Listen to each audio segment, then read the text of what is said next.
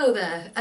Right, what we're going to do is we're going to build inner power. This is really important. This is going to set your foundation. I want you to have a good, strong foundation. I don't want anybody to mess with you, right? So you can go anywhere you want, do anything you want, because you can just feel that you're worthy, that you're good, and that you won't even think about it. You just do what you want to do. So this is how things are going to be. So this is the first step.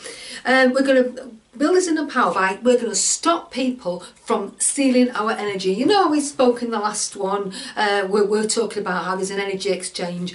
And think of that a bit further. If you've got people in your life who are doing that, and a friend of mine, she told me how she got that from her parents, and how they would make comments and put it down.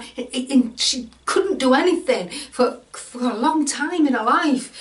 She just didn't feel worthy of it. And it's just like something happens, something comes out, and you think, hang on a minute, what's all this? Why aren't I worthy? And you find out sort of late in life that actually you are.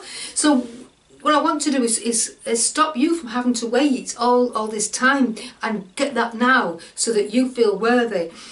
So people will try to steal your power, stop you from being able to do things by insults and by treatment. So, you know, we spoke in the last one about communication, and a lot of it's body, 55% of it was body language. So when you meet somebody, and it's usually, isn't it, it's usually somebody in your family, somebody in your circle, and they just make you feel awful. You know, you're just with them, and you just look at them, and you're just like, oh no, and they just bring you down.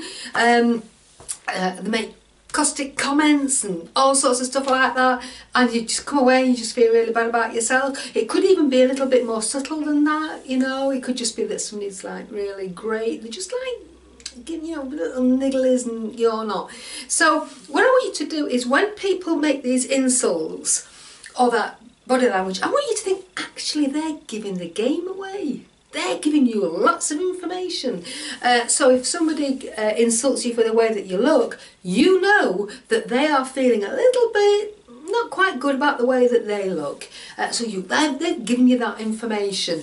If they're just making you feel that they're more important than you, you know, people who come into your life and they think that they're better, they think that they're not, don't they? Because don't forget, we're going through that exchange. Your base person, what goes on in your mind, and then the person that comes out to the rest of the world. So if they're getting all these little words or self-talk, and they're hearing, oh, you're not very good, and they're better than that, and then they've decided then to give this persona out to the rest of the world, we know that they don't feel good about themselves. So I want you to really see that. Now, if somebody sort of like gives you a bad insult and you want to get back to them, have a think about this, because what you give to that other person, you kind of take that on board yourself. If somebody insults you and you insult them back, how does it make you feel? Now, I know that you want to stand up for yourself, and I totally agree, that's something you've got to do, but do you want to be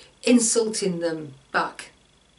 I think that what you need to be doing is growing your energy, right? So when people are doing that, you must think that they're very, very, very small, and sort of like imagine that you're growing your base energy and you're very, very big.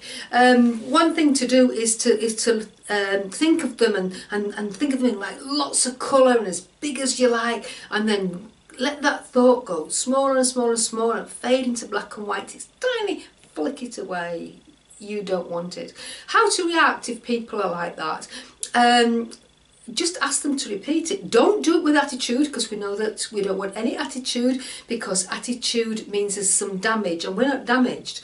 So if somebody insults you, you just say, I'm sorry, I missed that. What was that? It takes a really aggressive person to be able to repeat it. Right? It's very, very difficult, because what it does is it makes them think again. They've got to think again, what was it that I said, and then they've got to say it, and it's hard. It's really hard to do so. I find that is really good, but you must sound sincere. I'm sorry, what was that? You know, however you normally would. You could just put it back and just you know, someone saying an insult, how they look, and say, really, it's yourself that you don't feel very confident about, isn't it?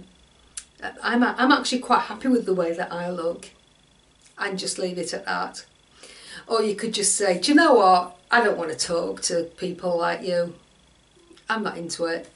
Or give an insult. Now there are, later on I've got some insults if you do want to go that route, but what I'm saying is find your way so that you don't have to, because you really will be better. I want you to be the bigger person. So I want you to think of your energies growing,